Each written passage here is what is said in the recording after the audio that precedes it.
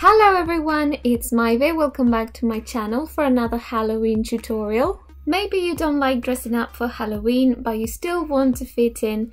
So today I'll be showing you how I made this brain ring from polymer clay. I'll leave some links to some materials in the description. The first thing you'll need is a metal ring base. Next you want to take some Fimo liquid or other liquid polymer clay and spread some on the base.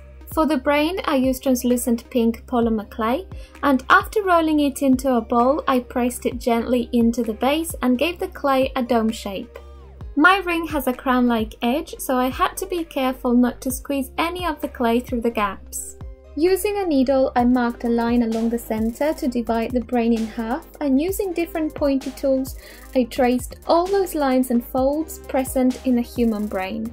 Although it looks like I can do this super quick, I speeded this part up because in reality it takes a lot longer, and when you're watching it, it can look pretty repetitive, and I did take my time to define those lines, and I suggest that you do too.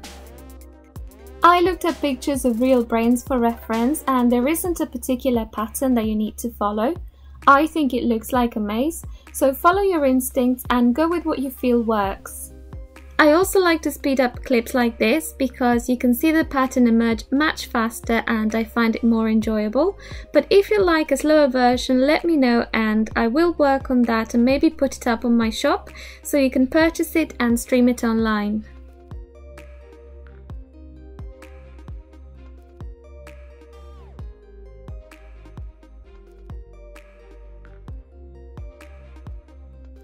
Once the first half was done, I went back in to create more folds within the folds, if that makes sense, or wrinkles.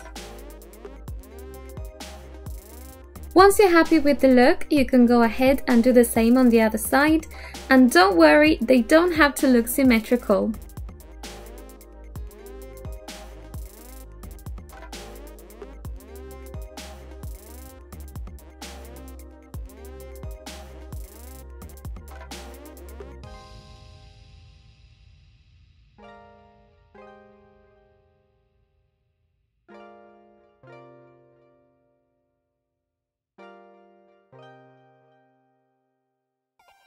Once I'd sculpted all the brain, I spread a little Fimo liquid on it to soften the lines and to add a thin layer of goo.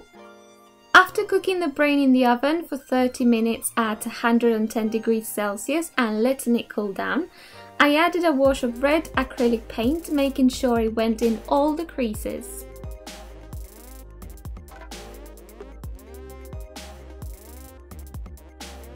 Once the paint was dry, I glazed it a couple of times for an extra gooey finish.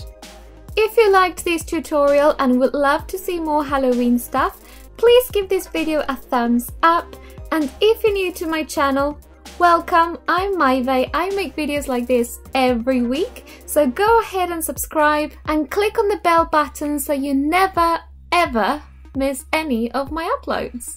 Thank you all so much for watching, have fun making this brain, and I'll see you next time. Bye! Ciao ciao!